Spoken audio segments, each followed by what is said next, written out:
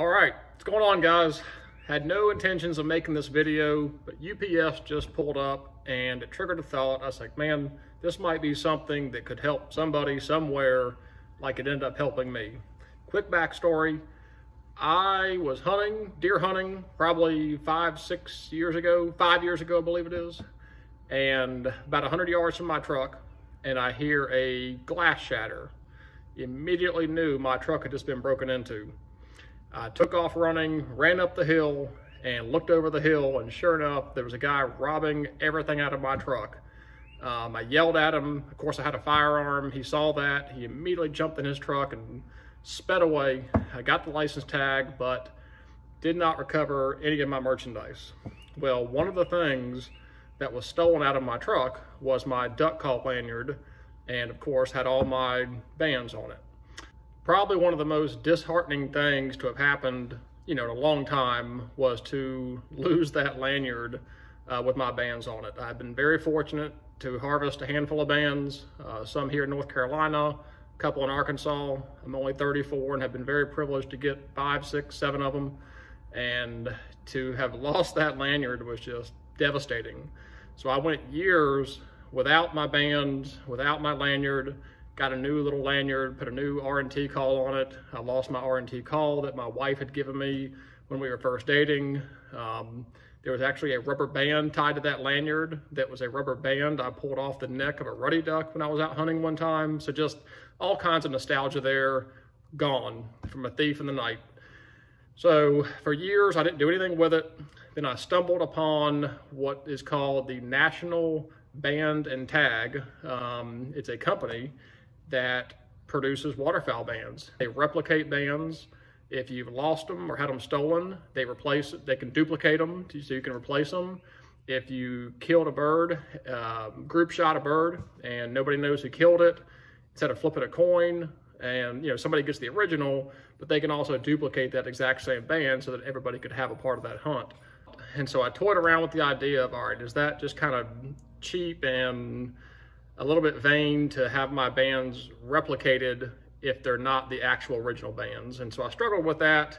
Finally decided, I said, you know what, this company verifies that the band is authentic. You have to send in your certificates from the US Fish and Wildlife Service. You send those in. It's a very lengthy process. It took about 6 months, 7 months actually. This was like October, November of last year. And after you've sent all that information in, they have verified that your certificates are authentic. They have verified that, yes, you are the harvester of those bands. They then replicate the exact band as far as the metal type, the sizing, the printing on the band, and of course the band number. And I was like, you know what? It would be as close as possible to the actual original band to have everything fully authenticated by the US Fish and Wildlife and to have those exact bands replicated.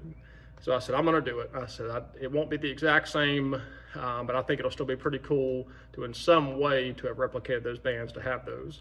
So UPS just showed up. We're going to unbox this and see what they look like. I haven't looked at them yet. I can only assume they look just like the original ones were.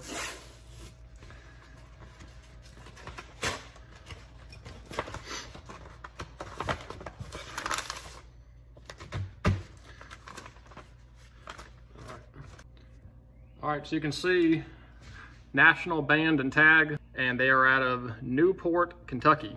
And what they have done for me is they have replicated all of my bands and put them in, each of the corresponding packages based on which band number corresponded with what. So they've got individual packaging here, and I can already tell by the sizing that these two one's a bluebill and one is a wood duck. The wood duck was harvested in Terrell County here in North Carolina. The bluebill was harvested in Arkansas, Lonoke County, Arkansas. So those are 2 duck bands. These, I remember by memory, are a medium-sized band. These are a snow goose that we killed in Arkansas. If you've watched my snow goose jump shoot video, you saw we had killed a snow goose band. Only one, but Buddy and I that were hunting together, we flipped a coin for it. I won it. Never really seems fair, right? Because who knows, 50-50 chance. But I took this opportunity when I had this one remade to go ahead and get a duplicate to give him one. It's just as much his as mine. So those are snow goose, or was a snow goose. And these two are two different Canada bands. And these are actually kind of unique. I actually didn't kill either one of these Canada bands. I used to do lake and pond management in Greensboro, North Carolina. And there are a lot of banded geese, Canada geese in Greensboro from a research program NC State did. And I was fortunate enough to find two dead Canada geese during my lake and pond management days that both were not only leg banded, they were collar banded, which is really cool. So now I've got the leg bands again that match the collar bands. So that was two Canada geese I actually found and recovered and reported. I did not harvest those myself. And then of course this year, if you watch my Canada goose video where I killed a band, this is the original authentic band off of that guy, which was pretty cool because I had shot it in the leg and you can see where the pellet hit it. So these are my bands, two Canada geese that I found with neck collars. Canada goose I harvested this year.